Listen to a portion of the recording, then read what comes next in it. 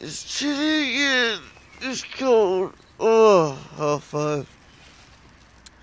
5:30 on Thursday. I'm supposed to finish on Friday.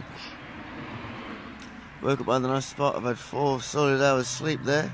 I was having a strange dream to finish, and then my alarm went off. This nature sounds.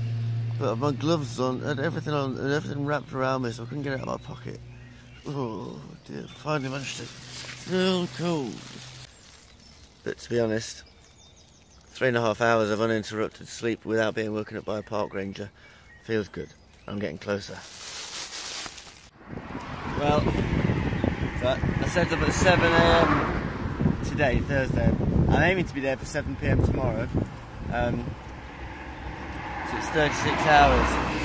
In the days leading up to this, I was averaging 8 or 10 hours a day most days, except for my pit stop on Saturday and another pit stop in Glasgow. But these pit stops only mean I've had to do more miles on the remaining 18 days. It's not meant, you know, it's not made it much easier.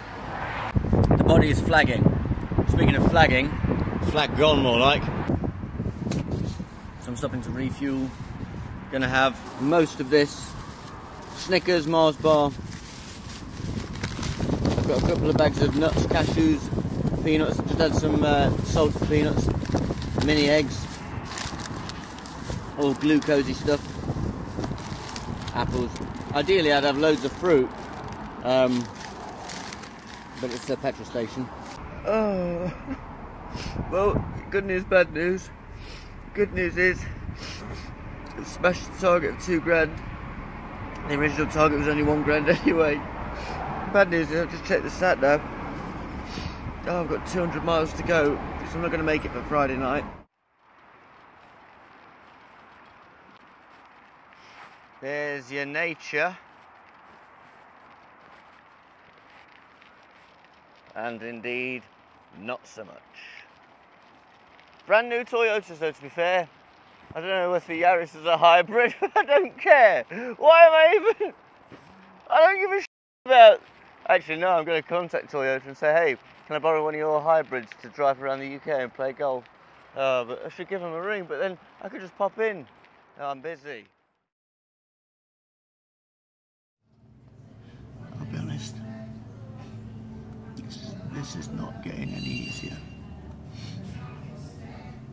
I was pretty tearful last night before setting off, but at least it was like a focused thing. I thought I've got 48 hours. I'll head out on the A38 to Bristol, keep going to Taunton, no problem. I got about 10 miles short of Bristol. I thought I'll just rest my head for an hour or two. Slept in from 1 till 5. Got up. It takes usually about an hour to sort of pack and get set off, even though there's not that much stuff, but you know, I've got to jump about and get warm and things. And then I was on the way into Bristol, and so it turns out rush hour starts more like 7 or half 7. Well, everything feels like rush hour when you're on that bloody handbike. So I turned right to try and avoid Bristol. Ended up going up round some countryside hills, over some various bridges, in and out of everywhere, through Cheddar. There we and are. now I'm... Oh, hello, yes it is, yeah, sorry. Right, there we are. Now, do you want some sauces? Journey.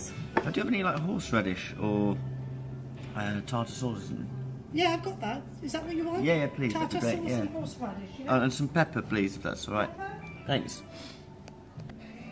Point being, I'm in Weston-super-Mare, it's 4:30, and I've had to do my daily rush hour stop. Because I just got caught on a 3-lane roundabout over a bridge that went over the M5. Even though there was a cycle lane leading up to it, that just disappeared. New road layout. I've run out of cash. We went down to £7. I wanted to get to Weston-super-Mare to get to the bank because the machine had my card a couple of weeks ago in Fort Augustus. But yeah, didn't make it there. So I'm going to have to go to Morrison's across the road, spend my last £6 on pretty much nuts and cheap energy drinks. Even though I would never normally recommend them, but I've got to cycle through the night because that way I don't have the trauma of having to wake up